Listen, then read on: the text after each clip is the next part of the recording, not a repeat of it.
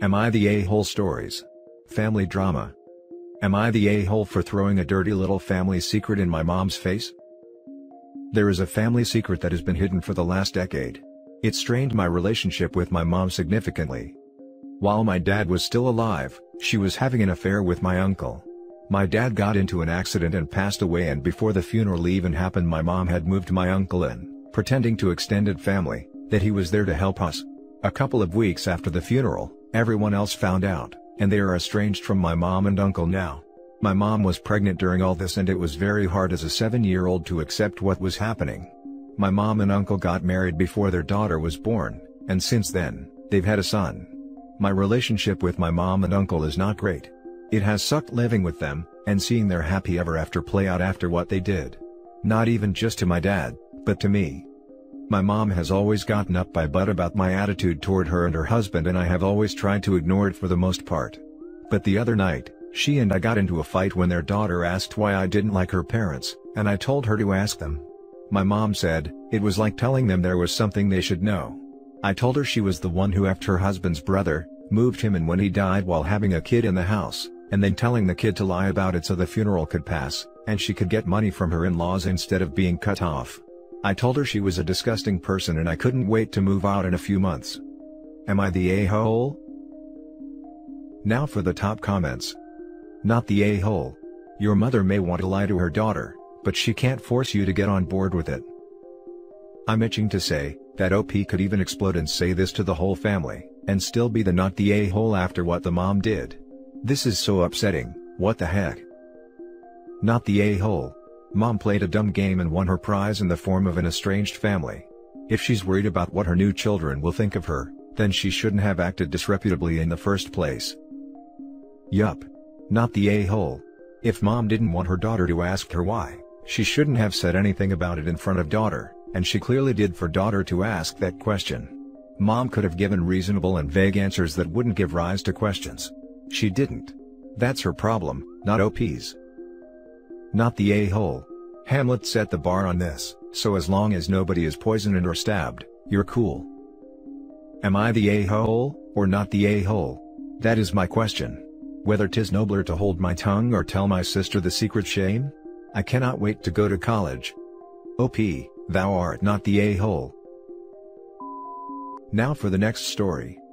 My dad, 39 male, and my aunt, 45 female, have been having an affair for 4+ years. They have no idea I, 20 female, know about it, but I caught them together last night. Long-time lurker, first-time poster. Sorry in advance for length, I have a lot to get off my chest. A little background info, cause our family situation is pretty weird. My mom went to college a few hours away from her hometown in 1999 and met my dad. My parents were together very briefly, like a month, and my mom got pregnant with me. She moved back to her hometown after getting pregnant, and my dad followed so he could be involved in my life. My mom died the day after I was born due to childbirth complications, but my dad stayed in her hometown to raise me. He's not close to his family at all, so my mom's family has pretty much become his adoptive family. My maternal grandparents practically see him as a son at this point, and vice versa, and my mom's 2 sisters see him as a brother, or so they say.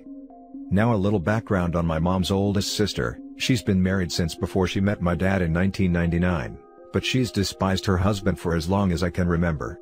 No one in the family likes him either for reasons I won't get into. She always says she'll leave him, but they've been married for 22 years and she still hasn't. She has no children. She and I aren't super close, but we're also not estranged or anything. Background info on my dad. He had a couple long-term girlfriends when I was much younger, but he hasn't had one in at least 10 years. He claims it's because he likes being single and having fun. Everyone sort of just views him as a womanizer who doesn't want to settle down. He'll occasionally tell me he has a date, but I've never seen any proof of this. I'm extremely close to him, but I don't ask him about his love life, because that would be weird. Outwardly, my aunt and my dad aren't super close. They see each other when we all get together as a family, which is often, but they've never openly hung out one-on-one or anything like that. When we're all together, they just act like siblings. However, I'm a very intuitive and inquisitive person, and when I was about 13, I started getting suspicious of them. The weirdest thing was there was never any proof or evidence that something was going on between them. It was just a gut feeling I had, something in the way they looked at each other and spoke of each other. I started to theorize about the technicalities, wondering how and when they'd be meeting up if they were.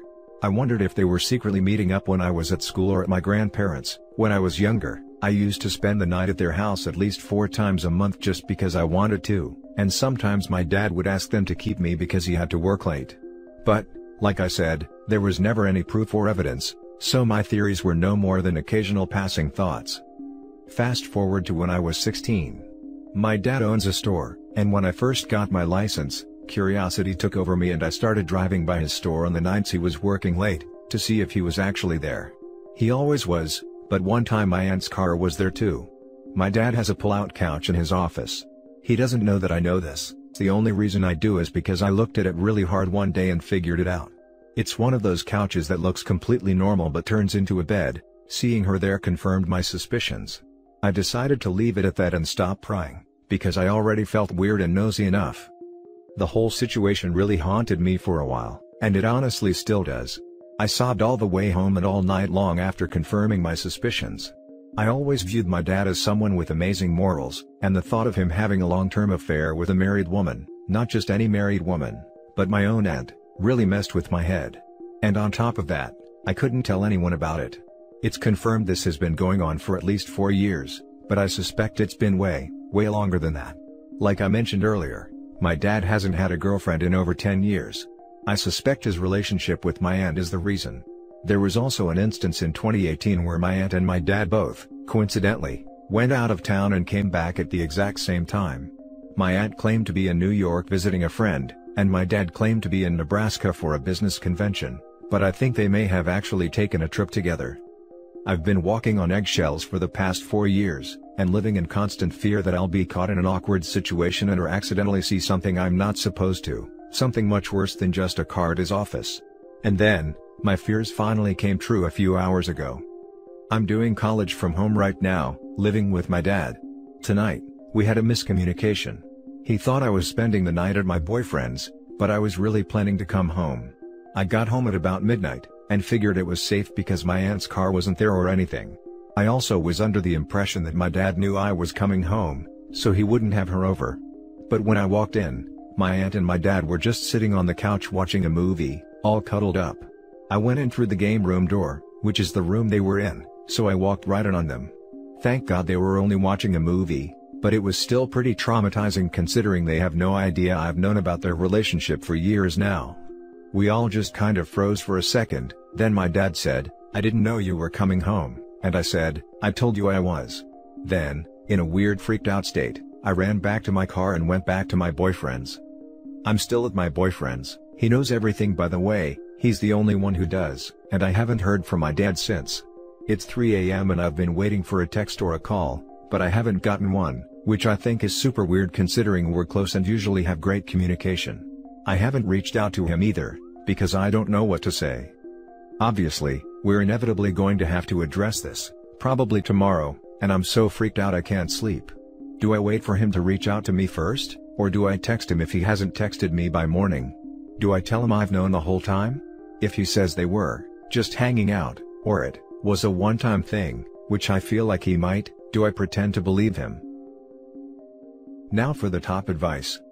What I'm going to say first is to calm down a bit. Yes, this is serious, but it's not the end of the world. It's regrettable that you had to realize so soon that your father isn't as much of an ethical person as you would like him to be, but sadly parents are just like any other human being. It is what it is. Beyond that, I think you need to finally decide what's important for you, honesty as a value or the issues this coming up would cause in your family. I make no judgment either way. But what I would recommend, regardless of whether you decide to keep their secret or not, is that you're honest with your father, that you tell him that you've suspected/known for so long, and that it has clearly been affecting you. Maybe you decide this affair is none of your business, but your relationship with him certainly is, and it's important that you open up with him and that you two figure out what this means for your daughter-father relationship. To add to this, please realize that you will likely be placed in a position of having to keep their secret for them, or choosing not to. Think about this and decide where you stand before you talk through this with your dad. You have a right to decide your boundaries, and your dad needs to respect them. Your aunt is cheating on her mean husband. That isn't ideal, but it is not uncommon. Your dad is sleeping with a married woman. Again, not ideal, not uncommon. It is very common for people who lose their partners to end up with their siblings. And you do not know the whys of this. Why your aunt doesn't leave her husband. Why they fell in love. At the end of the day, people have complicated lives. Your dad loves you. Talk to him about it so it doesn't feel like a big secret.